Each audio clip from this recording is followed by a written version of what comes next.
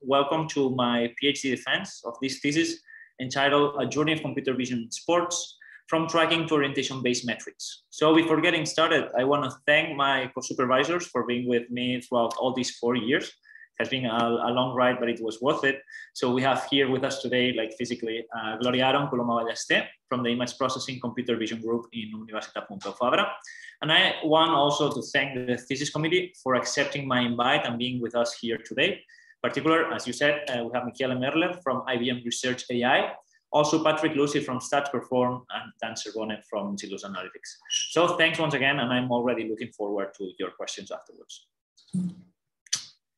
So this is the outline of today's presentation of all the topics I will go through, but I want to start with a little bit of background on motivation, because I'm doing a PhD in rather sports analytics in an image processing computer vision group. So let's see how this fits. To be honest, I've been pursuing a sports analytics career since early in the 2000s, let's say.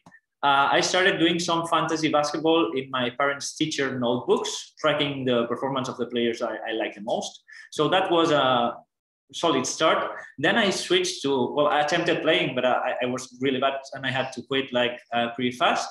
I switched then to coaching, and I've been coaching throughout my PhD as well in clubs such as Football Club Barcelona. And then I've also been teaching and disseminated the power of data among coaching staffs. So I've been teaching specific courses like this one from Improve Sports, but I've also been teaching in the Spanish Basketball Federation.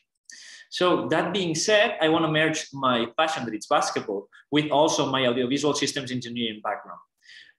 And I'm so devoted to sports analytics because I think it's pretty fascinating how you can generate a competitive advantage through data.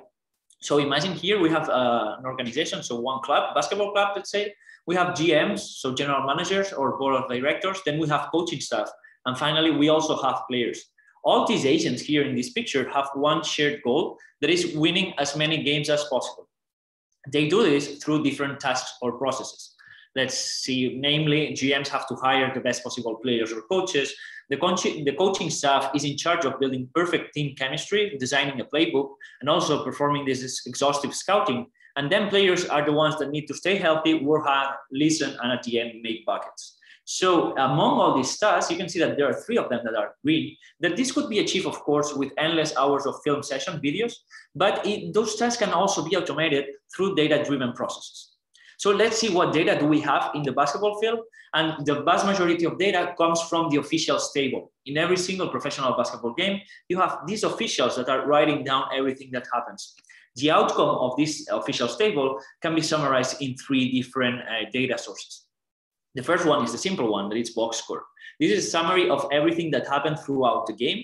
So you have individual and team performance of like basically everyone and among all possible basketball stats. Then if you want to add the temporal dimension, then you have play-by-play or eventing data. And in here you have all the events that happen, and also you have some timestamp associated to each event.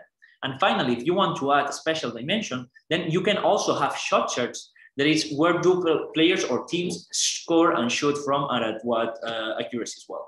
So among all these cocktail of sources, as I would like to say, we have good enough data in order to start performing some scouting, but this might be not enough.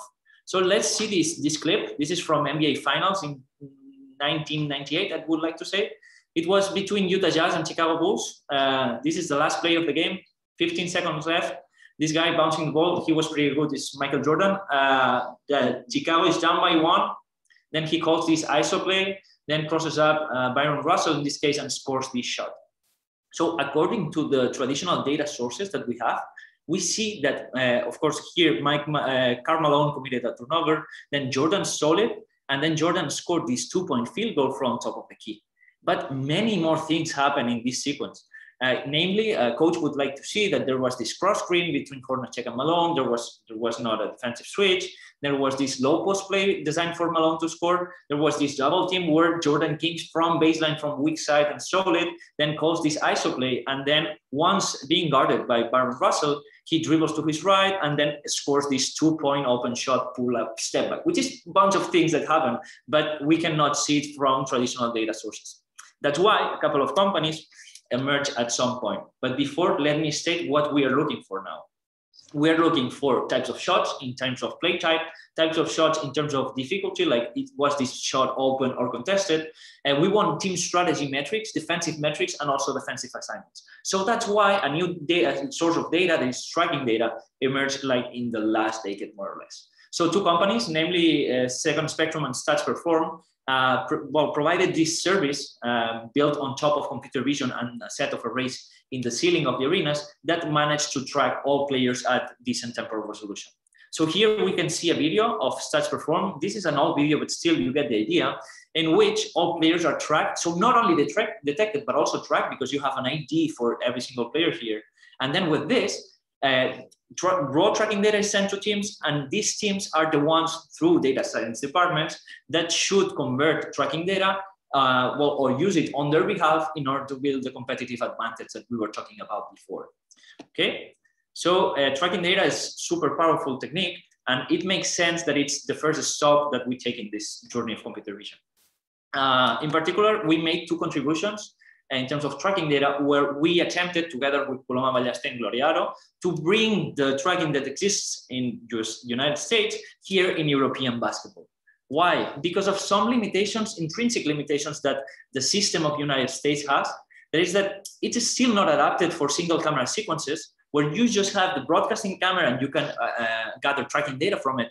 And at the same time, if you achieve a single camera tracker, you can also recover tracking data from vintage games. And at the same time, you can still recover like this tracking data from Michael Jordan. That would be pretty nice. So at the same time, we're also facing another limitation, that it's salary cap. While in the NBA, all teams have the same budget, and it's the same league, the one that's buying this product, tracking products. In Europe, there's an unbalanced market. So we need to find a solution that it's useful for everyone. That's why we would like to call this goal that it's just, we want to build a multi-tracking system based on single camera sequences that manage to track, or at least a solid baseline in order to have tracking here in Europe.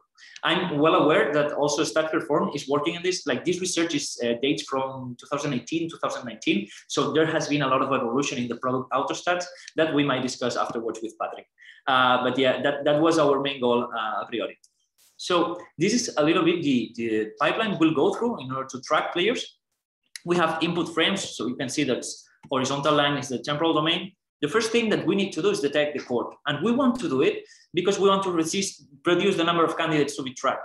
So here we have bench players, we have referees, we have also fans, audience. So we are not interested in tracking those. In order to solve this, we're using, and I won't go through much detail here, but we can talk about this afterwards. We're using line segment detection to detect some line segments, then find dominant orientation.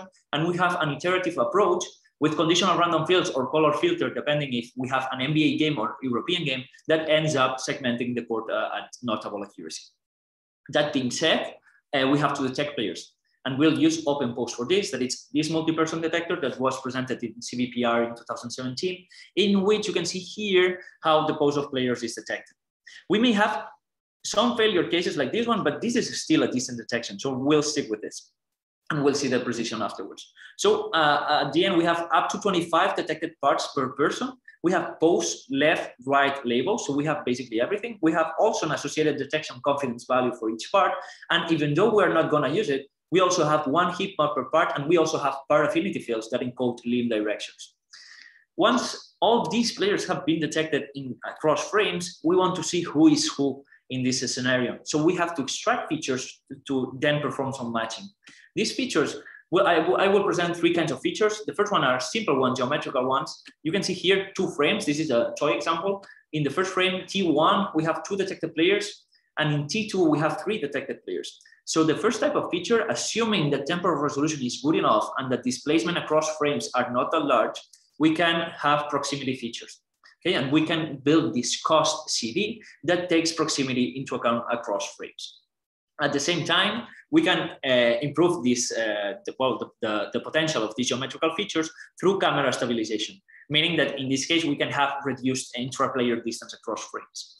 Then, apart from geometrical features, something really interesting is that inside each bounding box, we have a player, and this player has a pose. And this pose contains a lot of color information that might be valuable.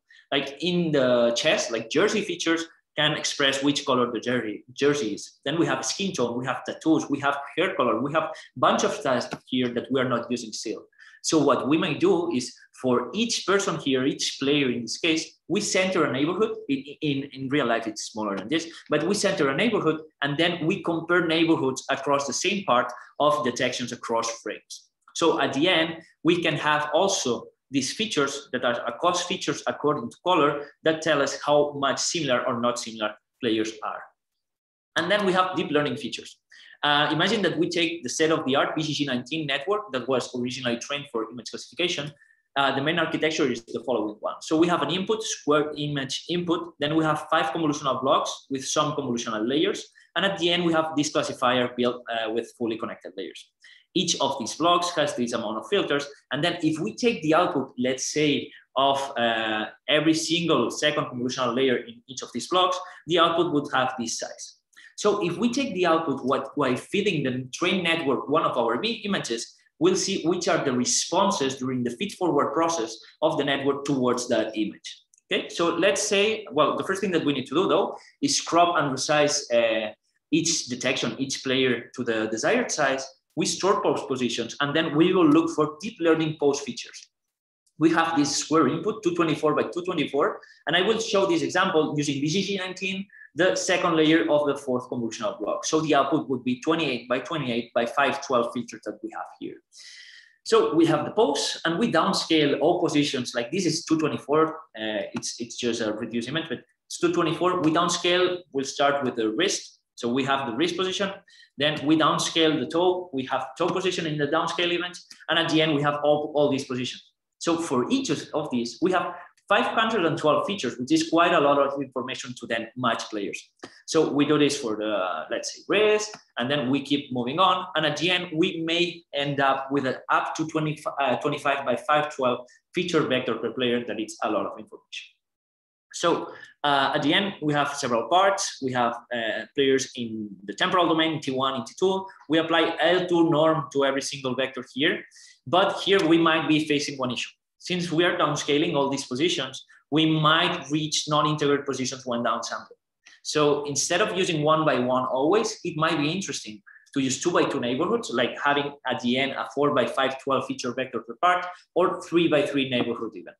So instead of saying 1 by 512, we'll say n by 512. Okay, and from this we can build the cost between 2 parts, and we can build the cost between all parts. So we have these deep learning pose features that take all deep learning features into account among 2 boxes.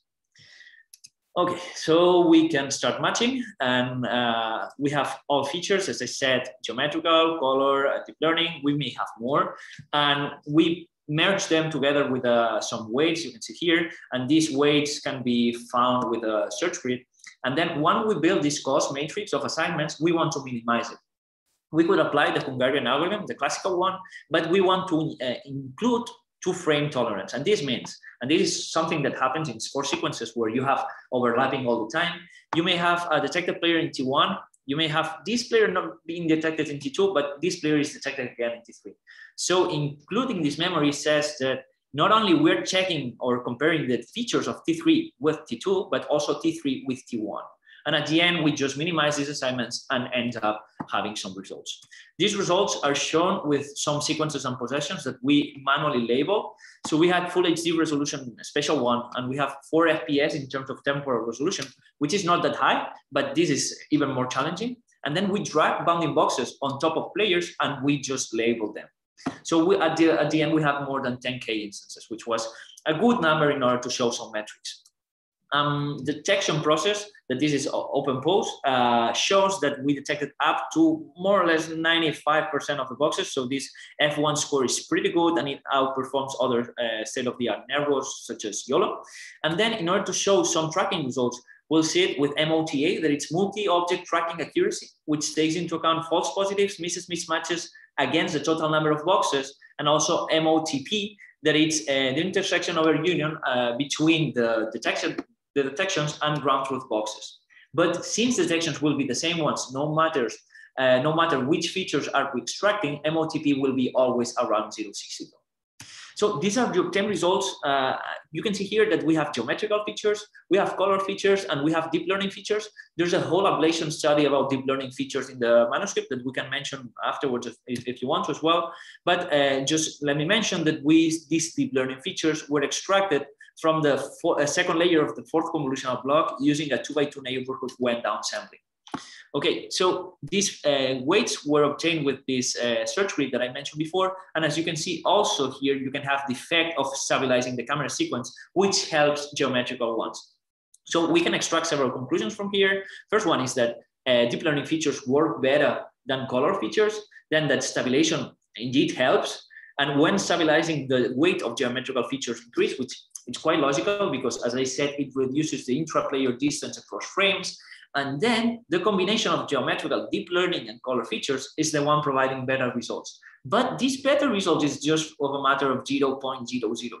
So it's not worth it to compute color features. We add some computational expenses and we'll stick with just geometrical and deep learning features.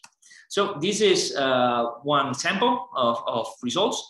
As you will see here, we have some bounding boxes that express the detections, and then the color is the ID. So I will play it once without saying anything because I have to drink at some point. But you will see that it's challenging because there's an Iverson cut. Then this same player performs some stagger. There's some high-low situation here. There's zone difference. There's overlapping. There's everything. So just let me play it, and I will mention it in a few seconds.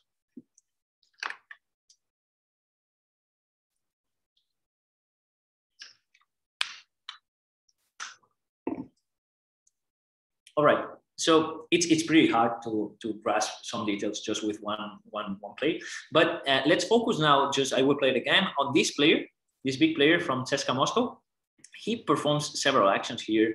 He goes like he gets open. He doesn't receive the ball. He goes down. He screens the shooter here. But as you can see throughout all this sequence, this player maintains the whole idea.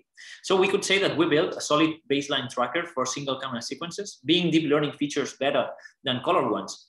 But I would say for professional purposes, we need a better MOTA.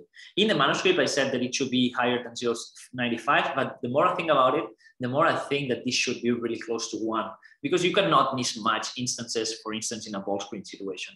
In terms of future work, we will perform more tests. With higher FPS, this should improve a little bit. We need more cameras, but I'm not talking about 8, 10 cameras. I'm talking about broadcasting cameras, and maybe with 3, we have some 3D correspondences, but this might be helpful. And then we can also take into account proximity features as normalized chord coordinates instead of field pixels in the image. So that would help as well. And finally, another idea is to train the whole thing end to end. But in order to fine-tune existing serial VR models, we found out that there's this lack of sports tracking datasets, at least open ones, in order to do so. Just to give some closure to this first part, let me just recap all the things we've seen. So we have companies, or we have computer vision-based methods that track players in given sports, not only basketball. And from now on, I will switch the whole presentation into soccer. And then these companies or these computer vision methods send raw tracking data to teams. And these teams may have separated data science departments that are the ones crunching the numbers and communicating them through the coaching staff in order to generate this competitive advantage that we were talking at the beginning. That being said, there are some questions here. Maybe the first one is 2D tracking data powerful enough? Or maybe do we have unexploited data in the existing footage, in the existing frames that could be used in order to generate a better competitive advantage? Well, the truth is that luckily, yes. And in this research, in this thesis, we've been doing a lot of research on orientation estimation. So not only this player is at XY, position XY, but he or she is also facing towards a particular number of degrees. We've made 3 contributions here, 3 conference papers, together with Adrián Martín, Javier Fernández, Carlos Rodríguez, Paulino Granero, and again, Gloria Coloma. And as I will present in a minute, we have a model-based approach in order to estimate orientation and a learning-based one. So why orientation? It's because of some words that Pep Guardiola said some years ago.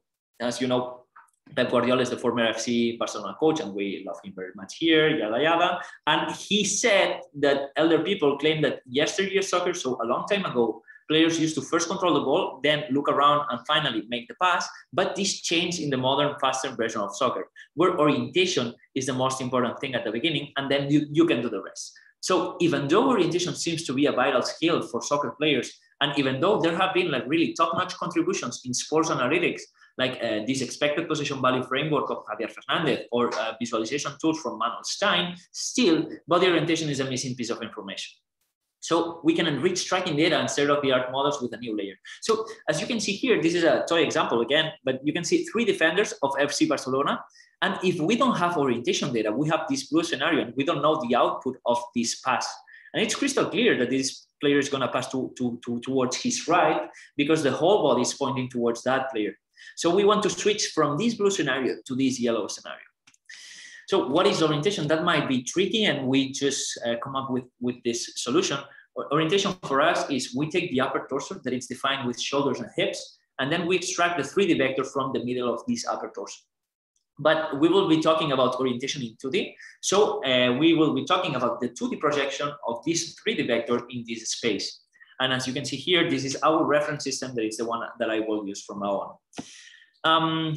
Besides, we have data across domains. So we have sensor data that means not only tracking data with latitude and longitude units, but also orientation ground truth data. And on the other hand, we have image domains. So we have things in the pixels. We have these players that we have to detect, and then we have to extract orientation. In order to merge all these domains, what we suggest is to bring everything using core correspondences and homographies to bring everything to the field domain.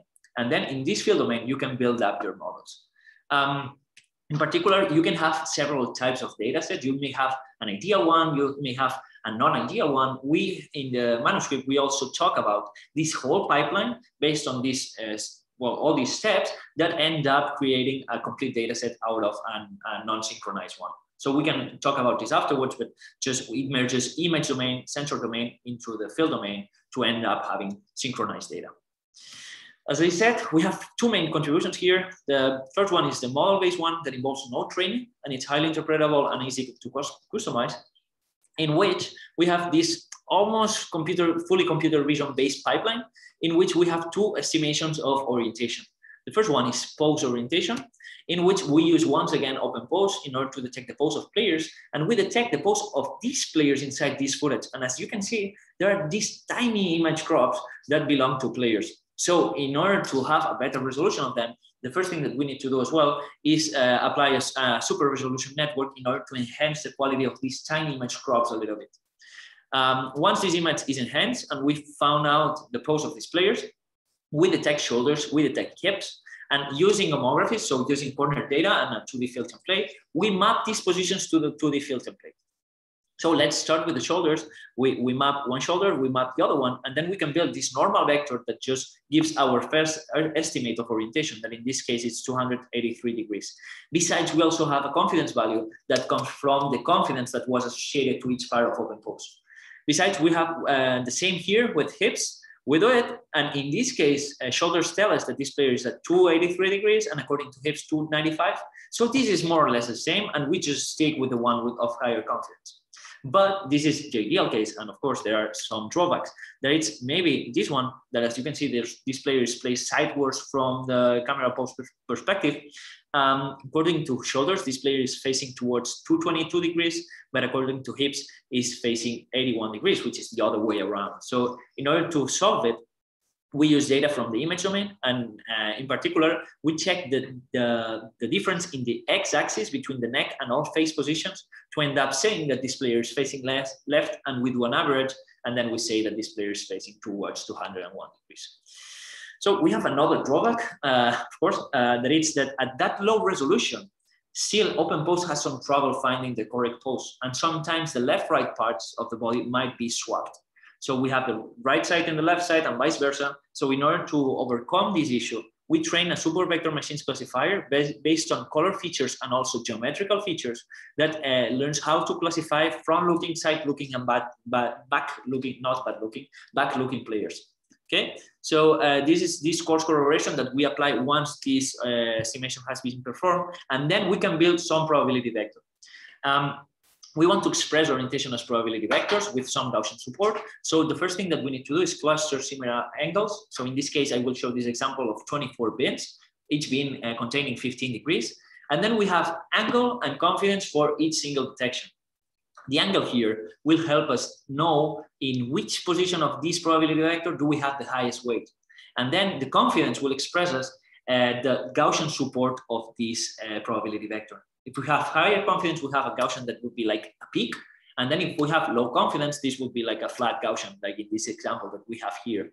We formally express this with these couple of parameters. So we have NP, that it's the number of non-zero bins that this depends on CP, that is the associated confidence. And then we have ORP that depends on alpha P, that it's the pose estimation orientation that we have just made. Okay, once we have this probability vector, we have to merge it with the second estimation of orientation that we do.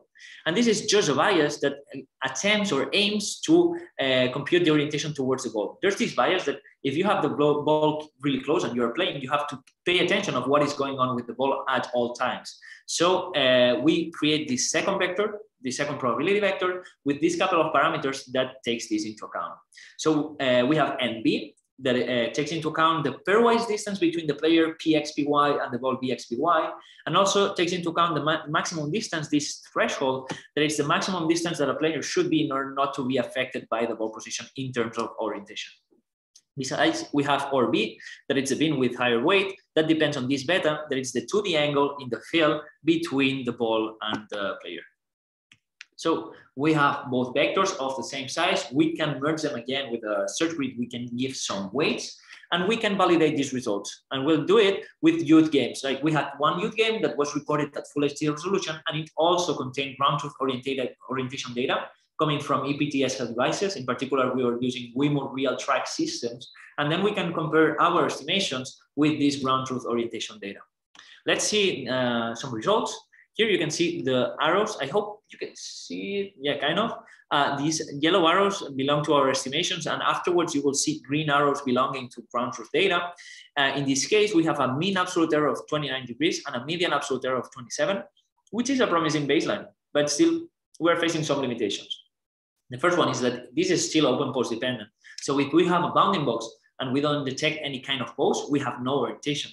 Then we have some level of overfitting in terms of jersey features because we only train it for FC Barcelona. And then we don't know how this would behave with challenging camera poses. So at the end, we still have room for improvement in terms of median absolute error. That this is what led us to the second model, that it's the learning-based one that I explained in a minute.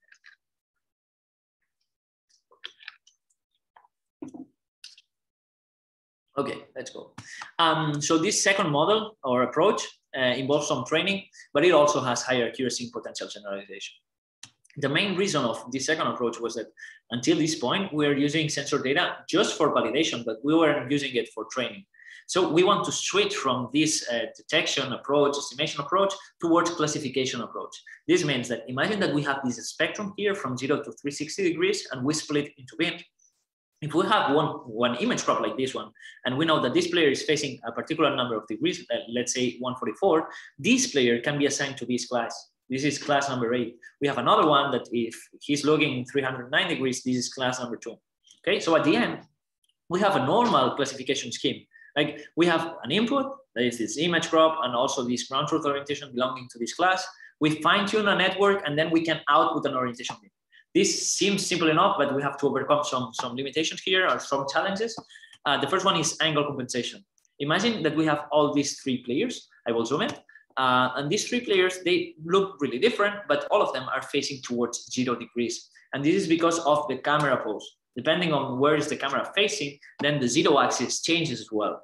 In order to solve this beforehand, what we're doing is build an apparent vector. So this is a geometrical solution. We build this horizontal line in the image domain. We map these positions also of player orientation in a 2D field using homographies through corner data. And then here we have the real 0 axis, so horizontal line. We also have this apparent 0 axis. So we can find this compensation between these axes and apply it on top of angle of player orientation. And we can bring it back so we know the compensated orientation of this player. Then we need to fine tune a network. We didn't have enough data to train our own from scratch. And we decided to use again BCG19. And this choice was not random because BCG19 was used in open pose as a backbone to extract features that then they led to the detection of the pose. So it has something to do with the human skeleton that has something to do, of course, with orientation. I won't repeat the architecture because I said it before, but basically our choice in order to fine-tune this network was to freeze the weights in the first and second blocks, retrain the third block and also the classifier, as well as reshaping to the number of beams that we have, orientation beams, and we omitted the rest. This again seems like a random black box deep learning choice, but I can assure you it's not. So we checked activation weights with ScoreCam. As you can see here, these are the responses after some convolutional layers in block 1, block 3, block 4. And as you can see, red pixels belong to no response and blue pixels belong to high response. In block 1, some shapes, edges, lines are detected. In block 3, some meaningful semantic information regarding player orientation is detected. You can see back, you can see legs, chest, so on. And then blocks 4 and 5, what we found out is that in many image crops, there were high responses in the background, so in the grass, which has little to do with orientation and indicated that this might be overfitting. So we also used grayscale images in order not to have jersey limitations, and we use data augmentation in terms of random brightness and contrast changes. And at the end, we had to choose a loss function. And this loss function, I'm gonna just use a toy example, but if we use a gold standard data set, such as, I don't know, ImageNet in this case, we don't know the distance across classes because we have so many classes that it's really difficult to quantify it. So we use one hot encoding for training, meaning that this panda is just a panda, it's not a tennis ball, of course, or this car is just a car. So instead, in our case, we know the distance across classes because we build these orientation bins. So instead of using this one hot encoding, we might use soft labels. And these soft labels, what this will do is just express or just show labels for each of these bounding boxes with a mixture of classes. And let me just say or show you this toy example again, that is, imagine that we have 3 players inside the second bin that goes from 30 to 60 degrees. We may have player A facing 45 degrees. So this is a perfect example of a player inside bin number 2, but we may have player B facing 31, which is a mixture, perfect mixture almost between bin 1 and 2, or we might have this player C facing 59 degrees, that it's a mixture between bins 2 and 3. So at the end, if we use these soft labels, we can reduce the intrinsic grouping error. And besides, there's another feature here about this cyclic loss, that is that given that 1 degree and 359 degrees are really close together in angular space, we can, if we're doing on our own, we can make it as well in terms of bin. So bin 1 and bin 12 are actually neighbors. Formally, we express it like this, where you can see that this loss function, what it's computing, is the cyclic distance between ground truth orientation, so coming from sensors, and also the central bin values of all bins that we have.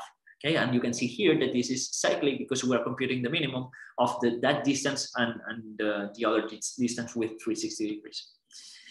Then it's now time for training already, but we only had 2 different games at our disposal. And ideally, we would have liked to just train it with one game and test it with the other one. But there was concept drift here. As you can see, the top row includes a lot of JPEG artifacts. So we are not using super resolution here. So our solution was instead using unbalanced sets, meaning that 90% of data in the training process is from one game, that is the same one used for validation, and just the 10% remaining will be from the game that will test this model. So at the end, this will give us some insights about the potential generalization to unseen data that this network has. We performed several experiments. I will show you here the most relevant ones. We can see the white one, that is 12 bins with compensation and also cyclic loss.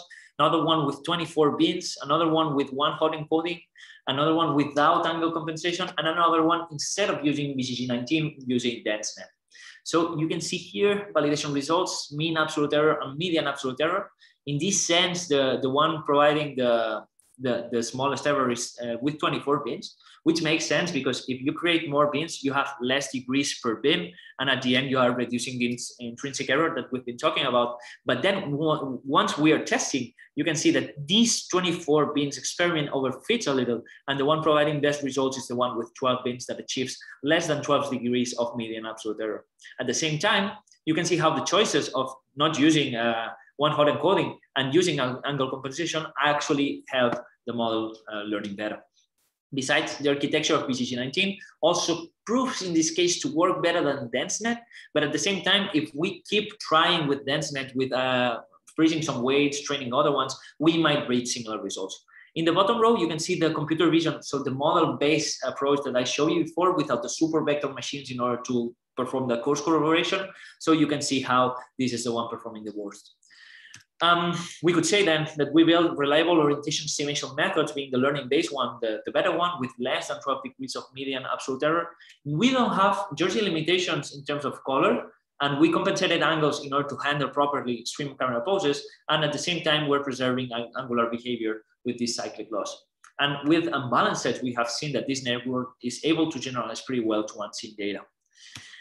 So now what? This is the main question, and the first thing that comes to mind is just building raw orientation pool based maps, and we have a whole chapter about this in the manuscript. But still, like in this case, I will explain it a little bit.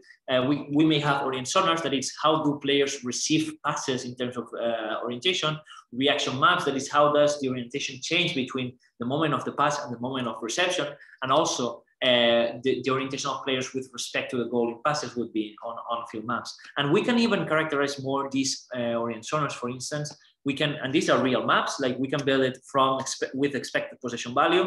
We can filter with build up, middle phase, progression phases, but still we have not fulfilled our initial claim, that is orientation that important? Like we've been doing all this stuff, but we still have not proven it. So if so, how much? And we need to contextualize it. In order to do so, we reach the last part of this thesis, that is pass feasibility. That it's from orientation, build some pass-based tools that can assess if orientation is important, and at the same time, we kind of predict the feasibility in some spaces of the field. So we've made two contributions here. There is a conference paper and also a journal paper in which we present a discrete states and a continuous states, continuous feasibility models.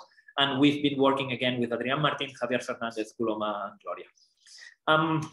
Basically, I will show it again. We had this toy example, and again, we want to switch from this blue scenario to the yellow one, and we want to build the first pass-based assessment tool with orientation as a core feature, and we'll be using the learning-based model in order to estimate player body orientation. I will show you another example here. You will see that this is not from last weekend because we have Messi, we have Suarez, and we have Griezmann, so we have 0 of 3. And you will see how orientation changed everything. First, Suarez is in the field of view of Messi, but then Messi changes orientation, and then all of a sudden, it's Griezmann the best candidate to receive the ball. Right? So then Griezmann is able to score this goal out of this change of orientation. So we want to measure this. We want to see how much important it is.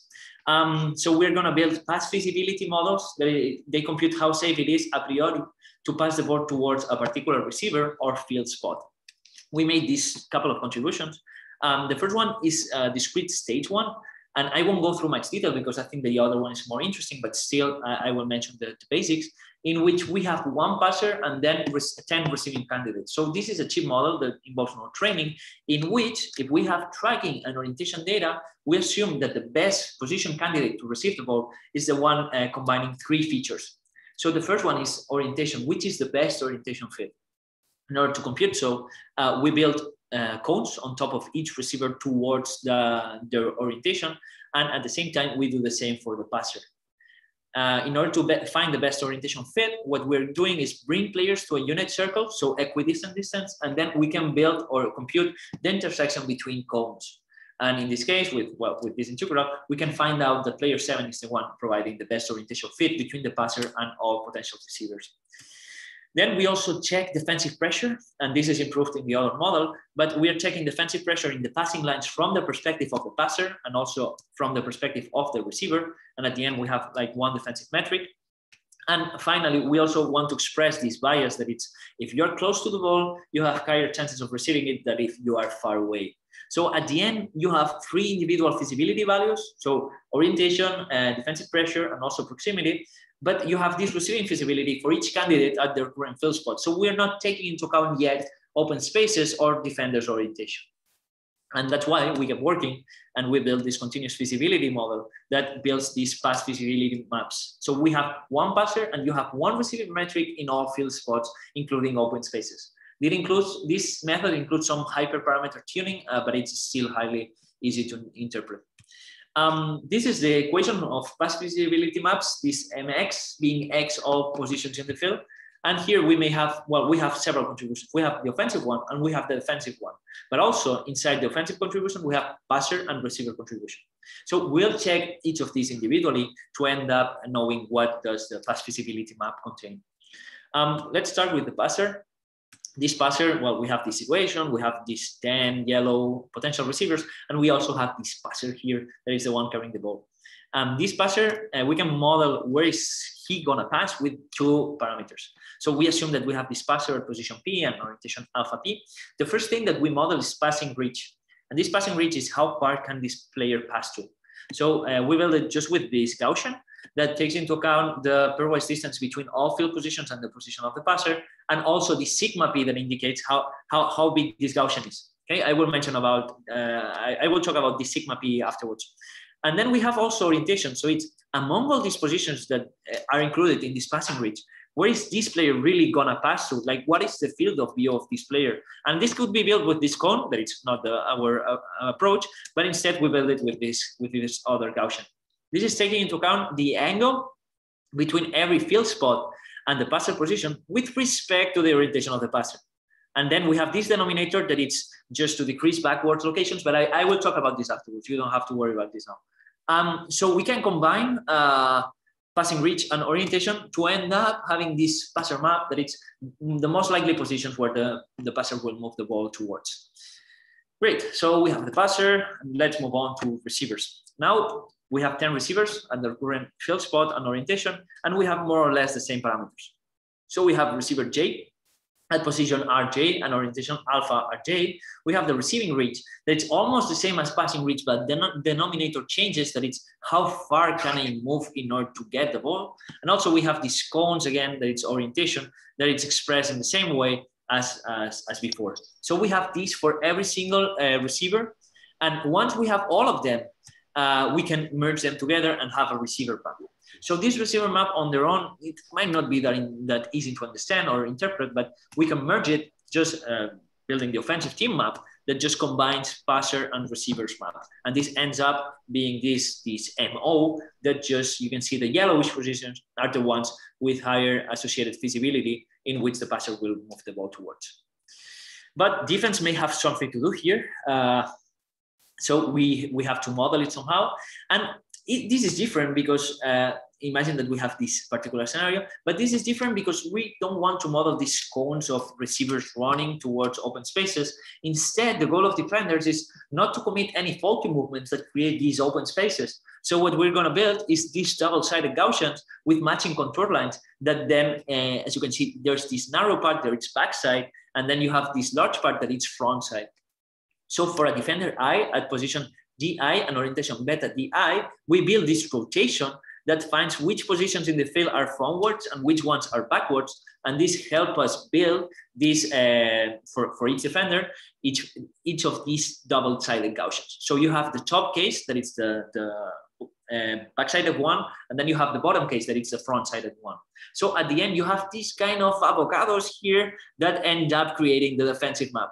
And there's another parameter that I have to mention here that we are taking into account, that it's the denominator of these double-sided Gaussians also depends on the pairwise distance between the ball and the defender, or the passer and the defender. And this is because if you're close to the ball, you're a defender, and there's a short pass, you won't have much time to react. But if you are far away, you can move a little bit farther.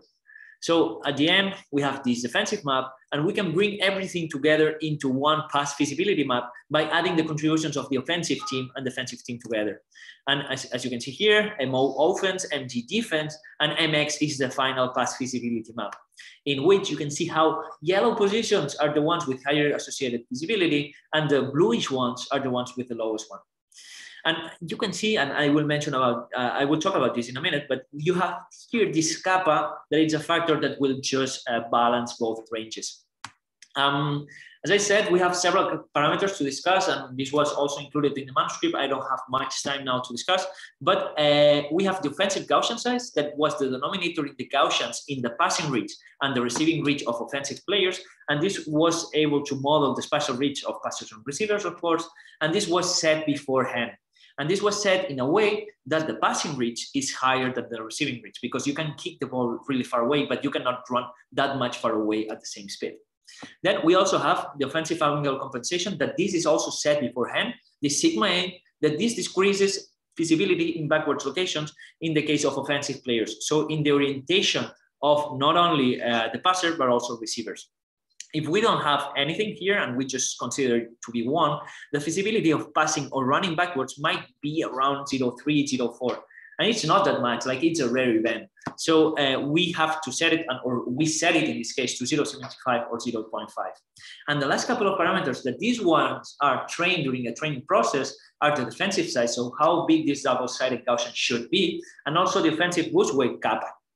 So this kappa is here because in the case of offense, we have the product of the passer with all receivers. And in the case of defense, we just have the sum of several layers of defensive players. So at the end, the range of offense is smaller than the other one. And with this kappa, we can make it more or less equal. So we had 9 complete games with tracking and eventing data.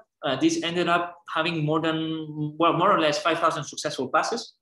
We didn't include non-successful passes because of their nature, that it's diverse. It can be a bad pass, bad reception. It can be a good pass, but there was an awesome defensive performance. So we stick just with the successful passes.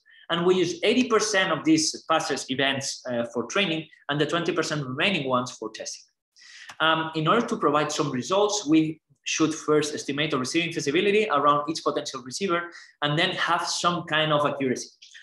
This receiving feasibility, we suggest 3 different, we made 3 different suggestions. The first one is discs evaluation. So around each receiver, we can center this disc and we can integrate all the positions in the pass feasibility map at that position. And this will provide us like 1 feasibility per player. Then we might say that these discs are not the actual receiving areas of players. So we might adapt it with kernel density estimation and just find some areas that might be more suitable, and we do more or less the same. And then we can also have binary kernel density estimation, that is kernel density estimation being thresholded at some value. With that, we sort all the feasibilities that we have for all players here in a given event, and we check in order to have some accuracy if the actual receiver matches the output of the model. So if the actual receiver is A, and according to sorted feasibilities, the most likely candidate to get the ball is A, this is top 1 correct, should be top 3 correct, top 5 correct, and so on. If, according to our model, player A is the 3rd option, this is top 1 incorrect, top 2 incorrect, top 3 correct, and so on. And this would happen the same with all positions. So we can repeat this for all the set of passes that we have, and we can compute the accuracy as a straightforward percentage in top 1 and top 3, let's say. These are the results that we obtained. As you can see, we have continuous results and discrete results. According to the 2 contributions that we made, I will start with the continuous ones, in which you can see how we have different evaluations, this KDE, binary KDE, and more important here, you can see that some maps have been built using orientation and the other ones didn't use orientation. We have here the values of the parameters that were trained during this tuning process, and at the end you can have you can see here the top 1 and top 3 results in terms of training and testing. We may extract several conclusions from here. The first one is that when not using orientation, there's a huge drop, almost 0.2, so it's worth it to use orientation. Then in terms of training and testing, we obtain more or less the same results, so there's some generalization here. We are not training much, just a couple of parameters. And then we are reaching 0.45, 46 in top 1 and 0.78, 79 in top 3, which are decent results in order to predict the output of a pass. Also, the discrete state model that we created before, it's not worse, of course, that pass feasibility maps without orientation, but it's just still not performing that great. So we'll stick with just pass feasibility maps from now on. And also in the manuscript, we also show how to add other features in the map score in order to make it adjust better to some particular scenarios. So we analyze the passing biases. If you have a star player in your team, he or she might receive many more passes just because he or she is awesome. And maybe it's he or she is not in the best position to get the ball, but she gets it. And then we also have player speed. We didn't include it in the original maps, but we also show how to do it just without tuning anything else, just adding some equations in the original maps. And besides, we also did an analysis of game positions and phases, in which we found out that the most affected players of orientation are forwards, which makes sense because they are in risky positions where proper orientation really makes a difference. And the same happens with phases, in which finalization phase is the one more affected by orientation. Then, as conclusions of this last part, we could say that we built this first pass-based tool with orientation as a core feature. And this is useful to check if orientation really makes a difference or not in pass events. We built these robust 2D feasibility maps that almost reach 0.8 in top 3 accuracy, that outperform discrete states, thus showing that really open spaces matter and play a vital role. Also, orientation matters, and we want to quantify it. It depends on the situation, but more or less is a 0.2 boost. And this has high potential. This is future work. This has high potential across sports, but we may have to check other events. We could check orientation or pass feasibility maps in basketball, but maybe passes are not the most likely event to be drastically affected by orientation. We could check in basketball the orientation of weak side defense. We can check ball screen situations, how the screening angles change, and so on. And this would have like this high potential.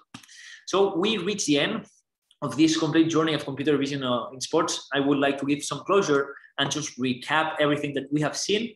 So in this journey, we have seen in the first part how to gather tracking data from single camera sequences at decent MOTA. Then we have in the second part enriched this 2D tracking data with a new dimension or a new layer that is player body orientation. And then we have seen how with this player body orientation, we can create the first orientation-based passing tool. And in terms of contributions, we have these 7 papers, 7 main contributions at least. In the first part, we have 2 conference papers that they differ on the feature extraction process that I explained. In the second part, we have the contributions that I mentioned, that it was the model-based and the learning-based approach in order to infer body orientation. And in the third part, we have seen the discrete states model and the continuous pass feasibility maps model in order to model pass feasibility. This PhD is over, hopefully, but I have some future lines of research that I would like to mention. I had some ideas to keep working with that.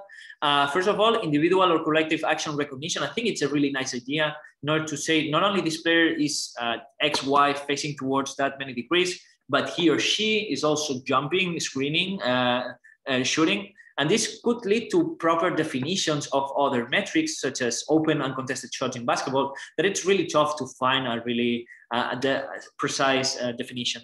Then video summarization and action spotting. I think it's also a really promising field. And if you like that, you should check SoccerNet, that it's a large data set that there's a group of people that they organize some challenges, and it's pretty cool.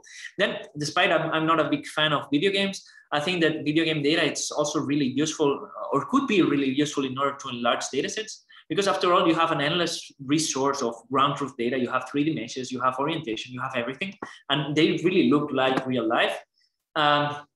Afterwards, also generalization across sports should be checked, and not only basketball and soccer, but other ones. I've been talking about tracking in 2 dimensions and also orientation in 2 dimensions, but obviously there's this Z dimension that should be checked at some point as well. And then there's this fun project that I want to do at some point, that is player similarity with respect to their pose. This means that all basketball coaches say that the best NBA shooter ever was Ray Allen because of the elbow, yada, yada, there are some parameters, so on. But we have no tools in order to prove how similar do you shoot with respect to Ray Allen. So this should be fun to do at some point.